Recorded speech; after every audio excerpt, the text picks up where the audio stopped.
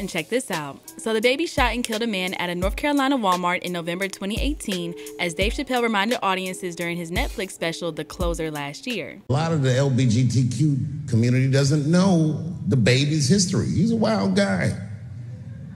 He once shot a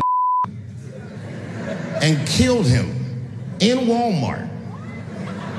Oh, this is true. Google it. DaBaby shot and killed a in Walmart in North Carolina. Nothing bad happened to his career.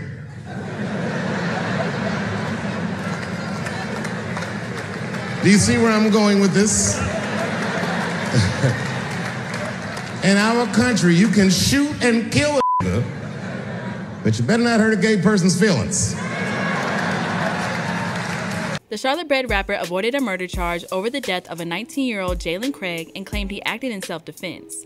But doubt was cast on that narrative on Sunday, April 24th, when a never-before-seen video of the deadly scuffle surfaced online. Their surveillance footage shows DaBaby throwing the first punch at Craig's friend, Henry Douglas. Craig can be seen pulling out a gun from his waistband, but appears to begin to tuck it back in before attempting to break up the fight between Douglas and DaBaby. The footage then cuts to a fellow shopper becoming startled and running away, presumably as the fatal gunshot was fired, as DaBaby reappears in frame holding a Glock. As the footage circulated online, dramatically changing the perception of the almost 4-year-old incident, DaBaby took to social media late Sunday to address the matter. According to the 30-year-old rapper, this is just the latest attempt to assassinate his character. "The dudes praying on me can't F with the people praying for me," he tweeted. DaBaby later posted a clip of Tyrese's viral crying video amid his 2017 custody battle, in which he bemoans, "Man, $13,000 a month, what more do you want from me? Oh my God." No disrespect to my boy Tyrese, man, but what y'all dudes got going on, bruh? What more do you want from me? Somebody behind the scenes on my ass, ain't it? In a follow-up Instagram story, DaBaby continued to fight back against the footage while claiming he's been robbed of $30 million.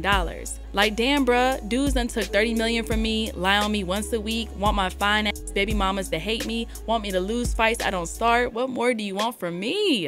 DaBaby isn't the only one who believes the video leak was a targeted attack. Hot 97's Funkmaster Flex echoed the rapper's sentiment by offering a similar theory in his Instagram comment section. "You sell records and your stage show cranking. You put on for your artists. Some people, music insiders, was getting threatened. Hashtag just my opinion." DaBaby has previously addressed the Walmart shooting on numerous occasions. On his 2020 hit Rockstar, he bragged, "My daughter a G, she saw me kill a dude in front of her before the age of 2. My daughter a G, she saw me killing in front of her before the age of 2. While on No Tears, which was released just days after Craig's death, he rapped, "And any dude touch me, catch a body like Boosie. Try me, I'm shooting, no back and forth, just up it, I'm blowing." And any touch me, catch a body like Boosie. Try me, I'm shooting, no back and forth, just up and I'm blowing. DaBaby doubled down on his self-defense claim on Instagram Live shortly after the shooting, saying, "My daughter could have got hit, son could have got hit, me. Lawyers are telling me not to say nothing and all that shit. Fuck all that, my nigga, till 2 niggas walk down on you and your whole motherfucking family, threaten y'all, whip out on y'all, nigga, and let me see what y'all gonna do." However, Douglas and Craig's family claimed the altercation started when DaBaby became annoyed that the teenagers had recognized him, and he demanded they take things outside for a fight.